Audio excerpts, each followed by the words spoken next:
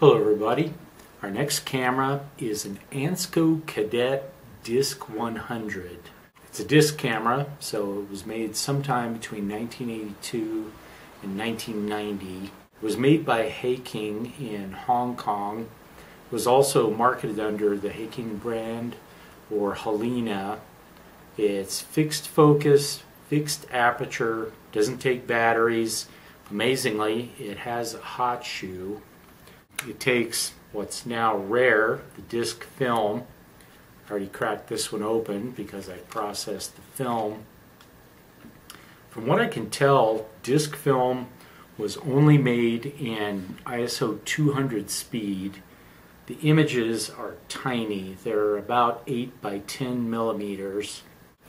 This camera is in fairly good shape. The little lever that opens the back is broken, but doesn't really affect getting it open.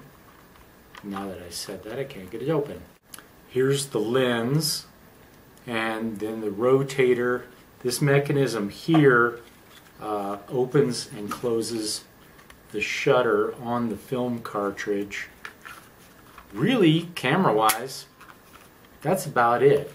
So I'm going to talk about the process a little bit.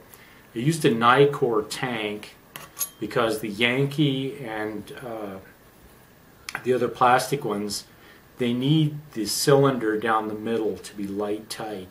This one, the light tightness is built into the lid, so I was able to take the reel out of here and just pop this little bad boy in here, process it. These were all print film, C41 process, so it's pretty straightforward to do it.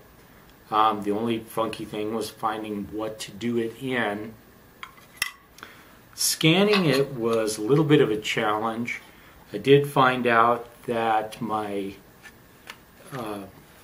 Canon's 120 film adapter was the right width to suspend the film. It would just touch the edges. It's really stiff emulsion, so it would just sit there, and it was the right distance from the scanner and everything.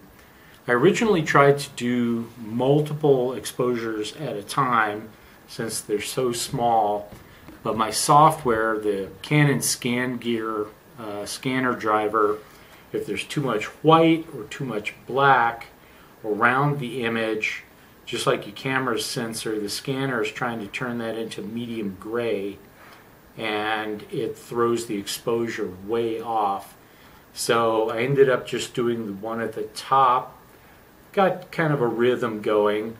It was rotated to the next frame, set my crop frame in the software, scan it, rotate it, crop it, scan it. So once I kind of got it down, it wasn't bad at all to do. That is about it for this week's camera. Quick program note. My original project, I would more or less make sure a camera was functioning.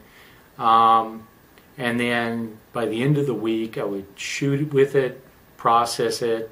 So I didn't always have results. That's why I chopped episodes into two pieces. Part one, the introductory video. Part two, I'd show you what I got that week.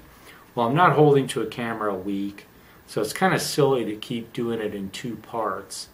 Over on the blog, I'll just put the video on the page, and then in the same post, when I have things to show you, usually by the time I'm doing the video, I'll just put it in the same blog post.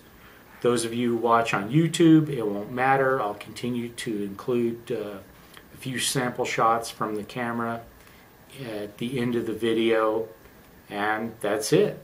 So I have a different disc camera I'll probably shoot with.